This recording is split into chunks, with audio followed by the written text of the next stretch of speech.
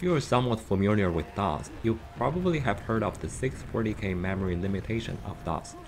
But have you wondered why so many DOS games actually require your PC to have more than 1 MB of memory installed? Some games even went as far to require 8 MB of RAM. In this video, we will try to answer this question by looking at a crucial period of the PC history and the technological marvel that permanently changed the video game industry. In 1981, IBM released the first PC paired with the 16-bit Intel 8088 processor. It's a cut-down version of the 8086 processor released a couple of years earlier.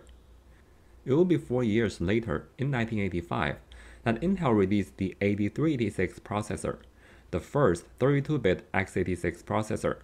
So from the PC hardware's point of view, the 16-bit era only lasted 5 years. The software side, however, would take many more years to fully transition to 32-bit, despite the CPU's capability of running 32-bit code with the release of 386. This is especially the case before the 90s, when 16-bit applications and games were predominant. As a 16-bit processor, the 8088 mainly works with 16-bit integers. The maximum amount of memory that can be addressed using a 16-bit integer is 64 kilobytes. The 16-bit x86 architecture, however, uses a trick to address up to 1 MB of memory. By combining the values of two 16-bit integers, one of which is a special register called the segment register. Its value is left shifted by 4 bits, then added to the value of a general purpose register. This adds up to 20 bits to represent a memory address, hence the 1 MB memory addressing capability. The original PC supports a few operating systems, but it was PC-DOS, later MS-DOS, who became the de facto operating system for the PC until the release of Windows 3.0 and later Windows 95. To allow the 16-bit MS-DOS operating system to run, due to obvious compatibility reasons, the 386 architecture has two operation modes, with the default one acting as an 8088 processor. This mode is called real mode, while the other one is called protected mode, allowing the processor to access more than 1 MB of RAM. So it seems that by running the 386 processor in real mode, MS-DOS and its applications can't fully utilize the full potential of the processor and larger RAM. That statement, however, is only partially true. The DOS applications have only 640K of memory to work with, which is called conventional memory. Regardless of how much memory is installed in your system, they're only limited to work with that. And you have, usually people have too many things running within that conventional memory, device drivers, memory resident utilities that take up that space. As software became more and more complicated, the 1 MB memory access limitation imposed by the 16-bit x86 architecture started plaguing the software industry, resulting into the publish of EMS, or Expanded Memory Specification, in 1985, and XMS, or Extended Memory Specification, in 1988, both of which allowed the application code to remain 16-bit while utilizing additional memory. However, these two techniques are slow, especially for applications demanding high performance, for example games. This is because EMS uses bank switching technique, while XMS incurs memory copy when a different region of memory beyond the 1 MB range is accessed. So how did DOS games cope with the memory situation? In fact, most of the big DOS game titles from the early 90s are not even 16-bit applications. There are 32-bit applications running on top of DOS. To prove this, let's take a look at some games. Using DOSBox debugging capability, we can pause the game and inspect the CPU state to confirm if the CPU is running in 16-bit real mode, 16-bit protected mode, or 32-bit protected mode. But before that, let's familiarize ourselves with the i386 architecture so we know what we should be looking for. An i386 CPU has 8 general-purpose registers, a program counter, and 6 segment registers. The segment registers are 16-bit, while other registers are 32-bit. When operating in real mode, all the registers are 16-bit, and the segment register FS and GS are inaccessible. By using different names, we can access different portions of a given register. For example, we can use AL to access the lowest 8 bits of the EAX register, AH to access bit 8 through 15, AX to access the lower 16 bits, and EAX for the entire register. When operating in real mode, the segment registers contain upper 16 bits of segment addresses, which participate in the aforementioned memory address calculation. In protected mode, these segment registers contain indexes into global descriptor table or local descriptor table. The actual address of the segment is stored in the corresponding table entry. With the basic knowledge of the x86 architecture, we can start looking at some games.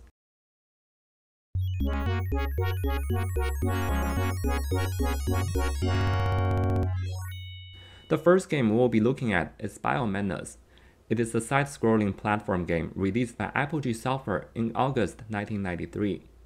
After getting into the gameplay, let's go to the debugger of DOSBox. We can see that all the general-purpose registers have the upper 16 bits set to 0, and DOSBox confirmed the CPU is currently running in real mode.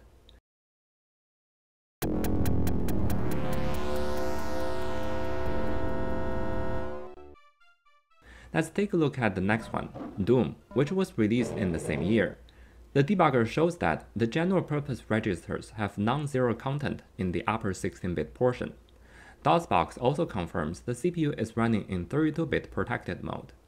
So Doom is actually a 32-bit game. Using the same method, we can confirm that all the games we saw at the beginning of the video with the memory requirements larger than 1 MB are 32-bit applications. So how is this possible? How do 32-bit games run on the 16-bit MS-DOS? The answer is DOS extenders. The idea of DOS extenders is actually quite simple. A modern 32-bit or 64-bit operating system supporting preemptive multitasking would interrupt the current application thread from time to time to check if it should give the CPU to another thread or if it needs to do some profiling work. This is the case for every Windows release starting from Windows 95. On the contrary, MS-DOS is a rather passive operating system, which normally doesn't interrupt the foreground application during its execution.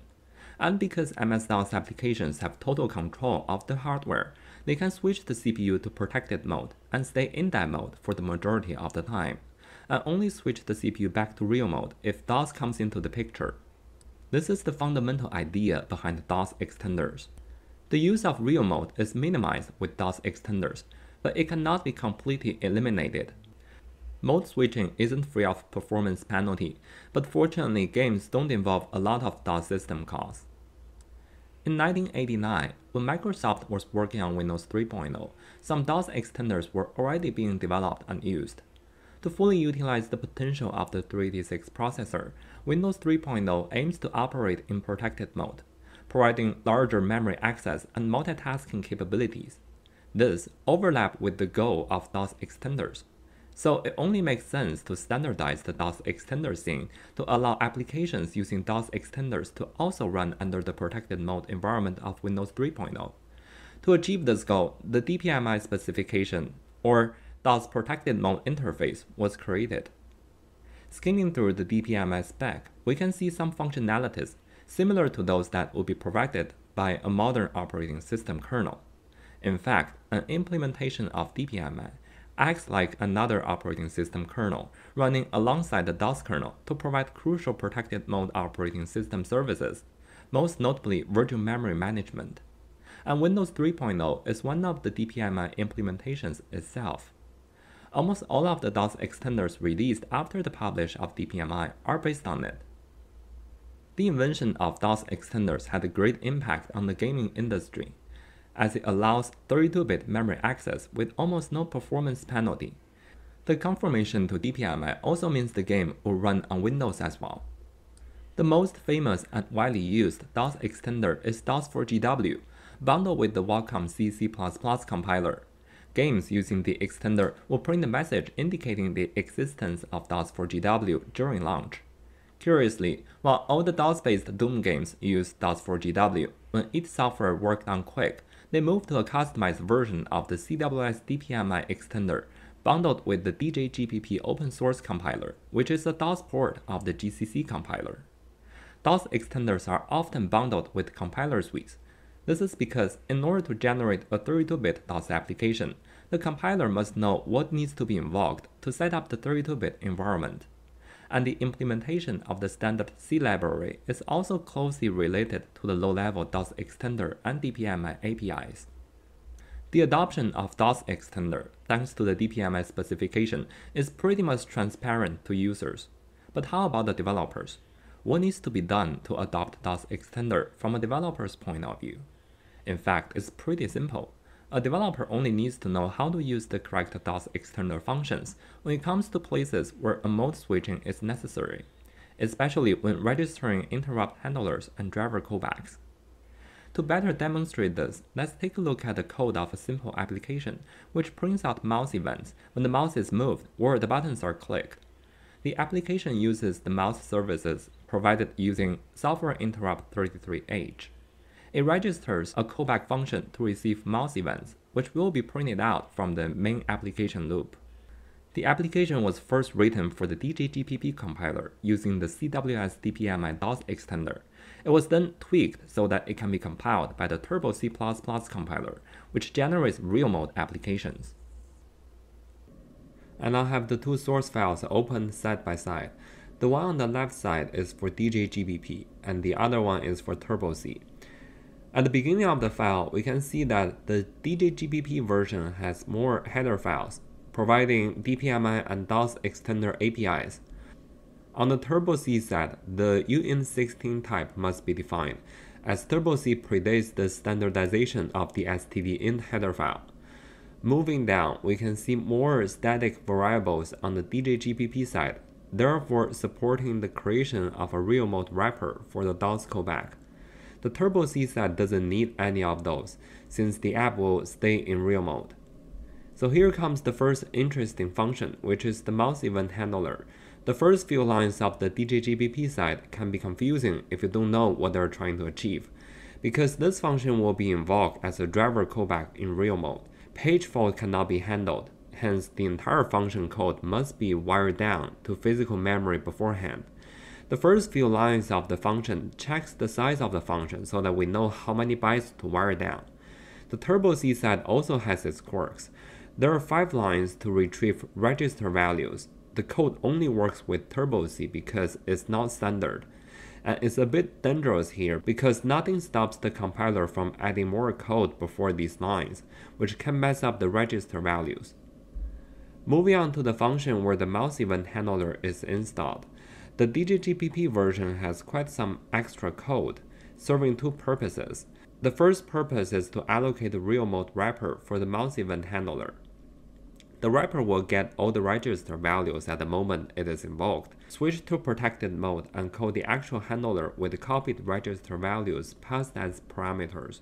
This is why for the previous function, the DJGPP version doesn't have to get the register values in the way that the Turbo C version does. The second purpose of the extra code is to wire down code and data that will be used by the handler. As I mentioned before, virtual memory management will not be available when the handler is invoked. The next function looks very similar on the two sides. The only differences are, first, the API functions to generate a software interrupt are different. The other difference is that the DJGPP version must free up the real mode wrapper allocated in the previous function. And finally, the main function, which is identical on both sides. So overall, the conversion is straightforward, and for most applications, the majority of the code will focus on logic or calculation, which is not system-specific, so tweaks specific to DOS extenders are generally not needed.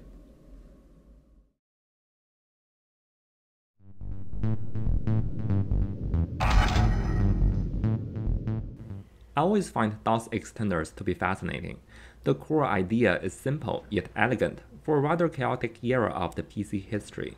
It extended the lifespan of MS-DOS way beyond what people thought was possible, and its legacy is engraved into the memory of an entire generation via the form of so many classic DOS games, many of which defined a new video game genre and shaped the video game industry as we know it today. This concludes this video on 32-bit DOS applications. Thanks for watching this video. If you liked the video, click the like button and subscribe to the channel for future videos. Leave a comment down below if you have any questions. I will also leave the link to the official site of the DJGPP compiler in the video description in case you want to learn more and make a 32-bit DOS application yourself. I will see you in the next video.